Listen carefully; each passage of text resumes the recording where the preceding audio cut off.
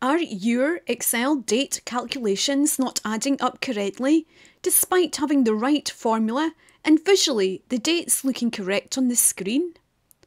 The culprit might be dates stored as text instead of date values. In this video, I'll show how to identify the rogue text dates. Hi, I'm Pauline and I provide practical data skills for real-world analysis. Here's the scenario. A spreadsheet tracks task completion dates. In this example, the post to website column total is incorrect. I have 5 cells with an entry, but the total is only 3. Before fixing the problem, I will check that my column is formatted as date rather than general to prevent future problems. And before we go any further, a key point to note is that Excel stores dates as serial numbers to allow them to work with formulas. However, sometimes the contents of cells look like dates, but in the background are being stored as text, resulting in incorrect calculations. 2 effective ways to identify text dates are: well, first, Excel itself may be helpful and add a green triangle to the corner of a cell. If you click on the cell, a warning appears, and if you click on the warning, it indicates that it's a number stored as text. Therefore, we know that this is a text value and we need to change it to a date. Another option is to make use of the is functions, and here we have 2 options. We can use ISNUMBER or ISTEXT.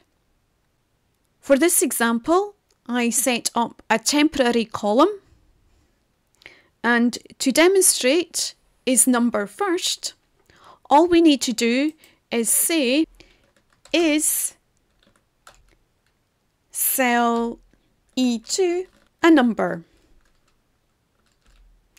And if we get true, that means that E2 is being recognised as a date. So if I copy this formula down the column, I'm looking for entries whereby I have a date in column E, but false in column G. And in this case, we can see that the false lies at cell E3 and E5. So if I click into these cells, I can then fix these dates. In this case, remove the apostrophe.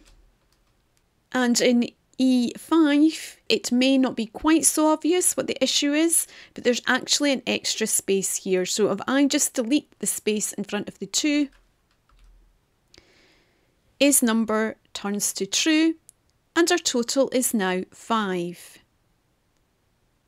For the purposes of this demonstration, I'll show ISTEXT as well, but again, you don't need to do this if you've done ISNUMBER. For the demonstration, if I just put my space back here,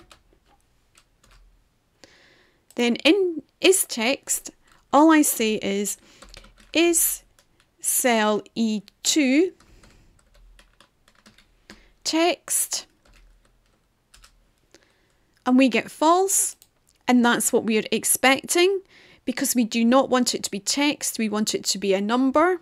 And if I copy this down the column, we can find that there's a true. So it's saying that cell E5 is text, and we do not want it to be text. We want it to be recognised as a date. So I just delete the space, and we now have ISTEXT as false. An alternative reason your formula is correct but dates aren't counting properly may be because the date input falls outside your formula's date range. So for example here in cell E8, if the date is shown as 2024, it's not within our date range greater than 2025. Therefore, as much as ISNUMBER and ISTEXT is correct, our calculation is wrong And one way to spot items like this is simply to say equals today and then take off the cell value. And make sure that cell value is a number. Okay, we have now identified the cells which contained text rather than dates. But why did this arise in the first place? Well, common causes for the dates not being recognised include changing the column type after dates have already been entered. This does not convert existing text to dates. Copying and pasting dates often brings in hidden characters, such as spaces, causing Excel to treat them as text, and simple typing errors, especially in older spreadsheets. I hope this video has helped you to identify the text formatted dates in Excel which may be causing issues with your totals.